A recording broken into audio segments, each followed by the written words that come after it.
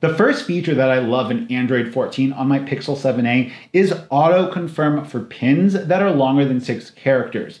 It makes using the old style of pin input method on my Pixel 7 Pro with Android 13 feel kind of archaic. And it's something that I missed when I switched from Samsung to Pixel.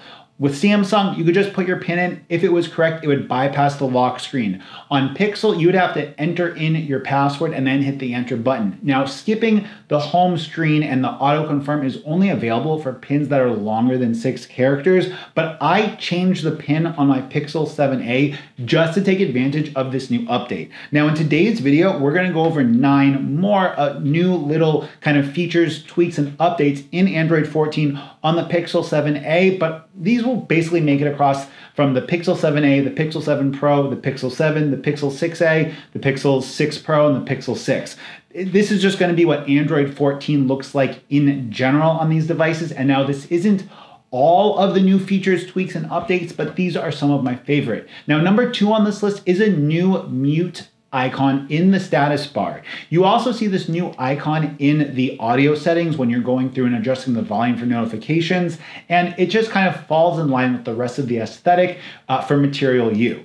The third one is a new charging indicator that follows other elements like when the camera is being used. When you put your phone on to charge, you will see the animation that lights up on the top right-hand portion of the screen. I really like it. It kind of feels kind of more bubbly and friendly, and just reminds you that your device is charging as opposed to the much smaller, harder to read icon. And I think that in general, this change is going to look great on Pixel Fold devices as well as the smaller screen Pixel 7a.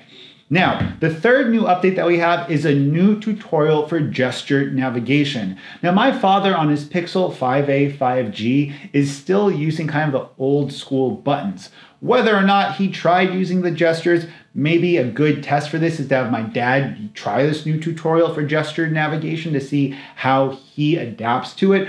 But in general, I'm always a fan of seeing new tutorials or other things that make the process of transitioning to Pixel easier. Now, the fifth change that you might notice is new toggles that fit the Material You theme in settings.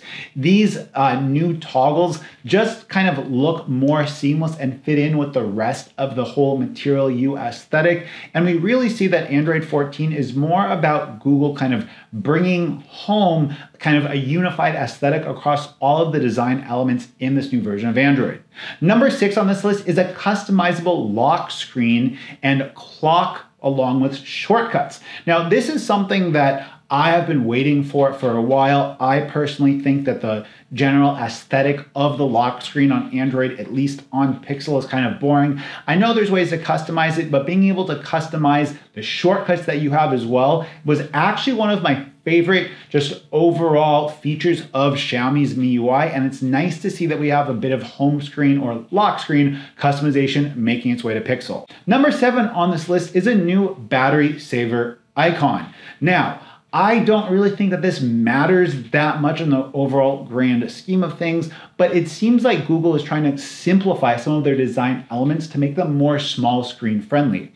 Whether or not that means that we're going to have a more flagship Pixel 7 coming out that's got more of the flagship features of the Pixel 7 Pro with the smaller screen, or if this is Google's way of adapting Android more for the small screen of the Pixel Fold, I'm not really sure. But in general, I like these simplified design elements because I feel like it's more small screen friendly, and I really kind of prefer that to having these kind of small, really detailed animations and icons in the overall UI of Android. Number 8 on this list is dots that represent the pages in your home screen. And now I know that there's been a little bit of controversy with the home screen layout of the Pixel Fold, people wanting options for being able to change the outer lock screen to the inner lock screen, stuff like that. But having the dots on the home screen, I think, is a cleaner kind of design aesthetic as opposed to having the little transparent bar at the bottom. Again,